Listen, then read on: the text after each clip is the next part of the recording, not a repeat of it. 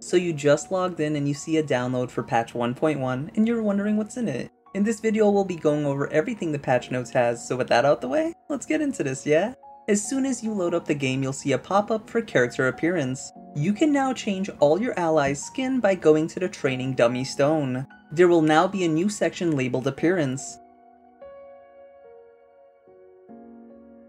Pick whichever skin you like. We'll also have a weapons tab which lets us glamour our weapon. Notice how I have the Goddard Demerang on, but I have the Flame Tongue skin on? You can now dress the kill without worrying about losing stats. Another quality of life is showing us the cooldowns of our abilities. You can now see all the cooldowns by pressing triangle to see more details. The game also automatically calculates any accessories that lowers cooldown, like Breath of Fire for Scarlet Cyclone.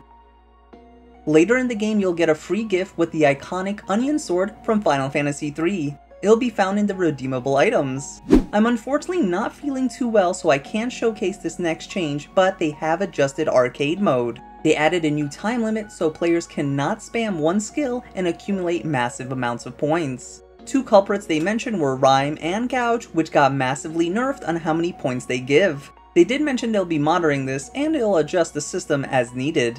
If you go to our settings you may notice that we have additional target cycling options under gameplay. I personally wasn't a fan of pressing R3 to swap to my targets as I found it awkward, so I'm glad they added more variations. Lastly, the biggest news. Yoshi P has confirmed there will be 2 paid DLC in the future.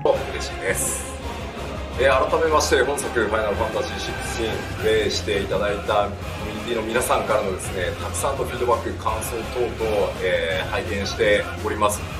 その中でも特にこの世界の物語、それから各キャラクターの活躍をもっと見たいというふうに言っていただいていることもあってですね、現在開発チームでは、こちらはちょっと有料にはなりますが、2種類の、Hopefully this video helped you get all caught up with patch 1.1, and if there's anything I missed out on, let me know down in the comments below. Don't forget, if you enjoyed this video, consider checking out the one on screen. Until the next video, I'll see ya.